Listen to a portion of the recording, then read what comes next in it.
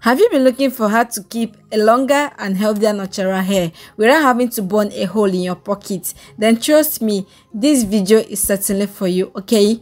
Make sure you watch this video to the end to see how to prepare this simple hairspray and how to use it on your natural hair.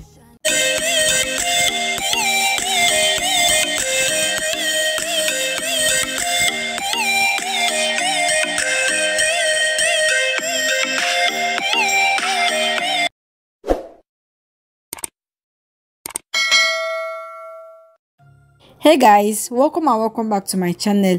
If you are new here, my name is today favorite Chinwendo and I welcome you to my channel. Here on this channel, I post everything about natural hair care, growth and treatment. I also post DIY videos, especially on hair. So if any of this interests you, make sure to stay subscribed, okay? And if you're already part of this wonderful family, thank you so much for tuning in. So guys, today in this video, we'll be making a hairspray for treating your hair and scalp and also retaining your hair growth. And our major ingredients for today will be cloves. Cloves are dried flowers of the clove tree. Cloves are used as aromatic spice in many cuisines. They are also source of clove oil. And you guys know that these cloves also serve as a spice in sorrel drink, that drink popularly known as zobo in Nigeria. So the main active compound in cloves is a chemical known as eugenol. Eugenol has antimicrobial, antiseptic and anti-inflammatory properties, which simply means that cloves is very good for skin treatment. But since we are using this ingredient for our hair, I'll be telling you guys some of the properties of cloves, which are also very good for the hair. Cloves are rich in a number of nutrients required for hair growth and hair care, which includes potassium, sodium, omega-3 fatty acid. Some other nutrients are iron, manganese, vitamins K and C, iodine and fiber. Now, all of these aforementioned nutrients are also full of antioxidants that help protect the hair from oxidative damages. Therefore, cloves grows the hair, adds shines to the hair, treats dandruff, prevents premature graying, and also curbs hair loss like hair breakage, and it also keeps your scalp and hair very clean. So just head over to the description box to read how cloves does all of this to your hair. For now, we are going to continue with the recipe. So in a clean plate, I'll be adding 2 tablespoons of cloves. You can add as many as you want depending on how long you want to use this, maybe for 5 days if you want to store it in the freezer. But I just want to use this for just 2 days, so I'll be adding just 2 tablespoons. And then I'll go ahead to add my hot water. Now this water is very hot, like I boiled it to a rolling point. So the water I'm adding is just a little bit quantity, just according to the spoons. I use 2 spoons, so I'll be adding a little bit water. I don't want the water to be much, so you can add just according to how many spoons of the cloves you are using. So I'll go ahead to stir it very well. So guys, this is the color after stirring it, like a light yellow, a sunny color actually. So I'll be storing this for 24 hours because I want the cloves to release all of the contents, like all of its contents, into the water. So I'll be leaving this in a bottle for 24 hours. But if you cannot wait to use this hairspray, you can actually boil it together, like just boil the cloves and the water together. But I wouldn't want to lose any of the contents. Like during the boiling process, some of the content might easily evaporate, but I wouldn't want that to happen, so I'll be storing this. So this is the most advisable process to get your hairspray from cloves. So next on, I'll be transferring this into my jug that has a funnel-like mouth, just for easy transfer into the jar I'll be using to store it for 24 hours. So for the storage, you can actually make use of any jar. Just make sure that the cover is very good, more like an airtight container, okay? So I'll be using this particular one, and after pouring it in, I'll just go ahead and cover it very well. If you have a foil, you can go ahead and cover the mouth with a foil before using the jar's cover to cover it, but I don't have a foil, so I'll just cover it very well with the cover. So guys, after the whole process, this is the color.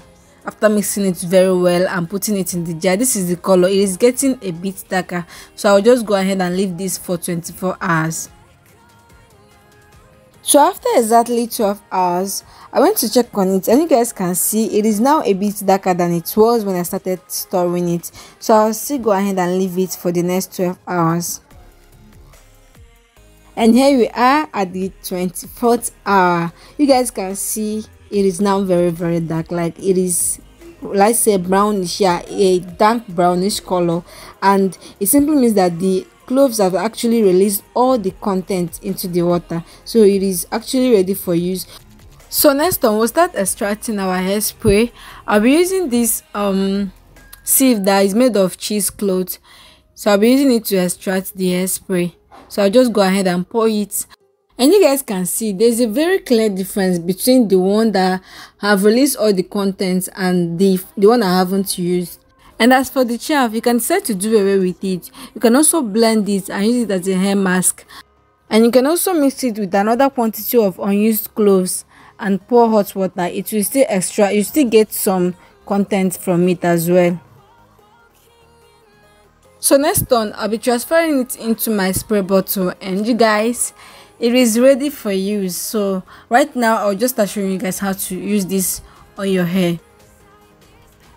So I already washed my hair and moisturized it as well, and you guys, it is also advisable to moisturize your hair before applying any products on your hair, because it allows the product to pass through your hair follicles easily and also for a faster result. So I'll just go ahead and start cutting my hair into small sections. So this is me actually trying to show you guys how neat my hair is. So I'll just start using my brush to detangle my hair, and you guys always detangle from the tip, just so you don't cut your hair. And this is exactly what I am doing. I'm detangling from the tip till I get to the root, so it will be easier for me, and also so I won't hurt my hair. And you guys, I'll go ahead to start applying my hairspray on the section that I've already worked on. And this hairspray has this sweet smell, like flowery smell. I can't explain, but the smell is actually good. And because cloves is also good for the skin, I will go ahead and also apply this on my face. Just rub a little bit of it on my face. So after applying the hairspray on that section, I'll start using my hand to run through the hair and also massage my scalp very well. And like I said in my other video, massaging your scalp is actually good for your head. It stimulates hair growth and also increases the blood flow in your head. So go ahead and massage your scalp very well with the products, or even without any product actually. And then I went on ahead to use my fenugreek oil to seal in the moisture, and I put my hair into a protective hairstyle. So you can decide to use this as a leave-in, or you can wash it out, but there's no need washing it out because the smell is even good. The smell is nice, and it's actually better to leave it in your hair. So don't go ahead washing this out. Allow it to work on your hair before washing it out.